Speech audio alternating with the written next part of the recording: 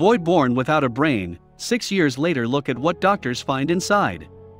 The nurse turned around to the doctor. She was holding a copy of the scan in her hands. Everyone in the room was waiting to see what the scan showed, yet the nurse hadn't handed it over.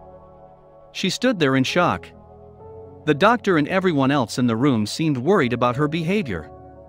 A call of her name snapped her out of it. She handed the scan over to the doctor. When he saw it, he understood her shock. Shelley and Rob Wall had a happy marriage. They lived an idyllic life in Cumbria in northwest England with their 2 daughters. They believed that they were good parents and that they had a lot of love to give.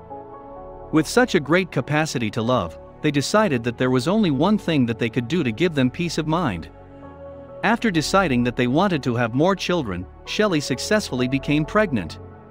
The pair were delighted at the prospect of another kid. In a house full of girls, both Shelley and Rob wanted to have a son. For Rob, it would mean having a boy that he could bond with over football and sports that his daughters simply weren't interested in. However, a trip to the doctor's office put those dreams in doubt. Trips to the hospital are regular occurrences during pregnancy.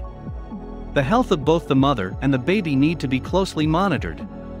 Shelley and Rob didn't need to have this explained to them. They had been through it twice before and felt comfortable with the experience. However, their comfort was conditional to the experiences being good. This latest visit to the doctor wasn't good. In fact, it was terrible. The baby boy in Shelley's womb had an abnormality in his skull. It appeared as though he only had 2% of his brain. Naturally, this news was devastating for Shelley and Rob. They had so many hopes and dreams for their child. Now, the quality of that child's life would drop dramatically. A bleak picture of the life that child would live was painted by the doctor. Noah had developed essentially no brain matter at this juncture, and he also had spina bifida, a birth defect that occurs when the spine and the spinal cord don't form properly. Seeing upset Shelley and Rob were, the doctor made a radical proposal. Abortion is often a drastic option for any mother-to-be to take. As far as the doctor was concerned, the drastic option was the right one in this case. He told them that the life expectancy of their boy would likely be short, and even if it wasn't, he would require constant care. Was this the kind of life they wanted for their boy and for their other daughters? Shelley and Rob had a decision to make. Shelley and Rob thought things over. They went home and looked at their girls, not having the heart to tell them the bad news. They adored their children and hated to ever see them sad. In the adoration, there was an answer. Shelley and Rob had committed to having a new baby. If they had been younger, they may have opted for abortion, they said. But they would love this child no matter what. They would keep the baby. The odds were against the baby from its conception. Yet Shelley and Rob held out hope that their boy could make it. And it's a good thing that they did. Noah let out a big scream the moment that was born, letting his parents know that he had arrived. To give him a fighting chance, a doctor placed a shunt in Noah's skull to drain the excess fluid and relieve the pressure on his brain tissue. His parents could only wait and see how he developed. Shelley and Rob had no expectations for Noah in the early days of his life. They were simply happy that their boy was healthy and happy. What's more, Noah was able to breathe, eat and drink, because his brainstem was intact. He was paralyzed from the waist down, but this never seemed to affect his mood. He was a happy little boy. It made Shelley and Rob wonder how Noah could be thriving with so little of his brain. Noah was developing at a rate that could hardly be explained. Before his birth, doctors warned that he would have severe special needs. Yet he was coming on 3 years old and didn't seem to be behind most kids his age. He was aware of everything going on around him, appeared emotionally intelligent, and he was even starting to talk. Another trip to the doctor's office was required. With Noah collecting milestones like leaves from a tree, his parents wanted to know how his brain looked. A second scan had to be taken. The nurse came back from the other room with the scans and looked visibly shocked.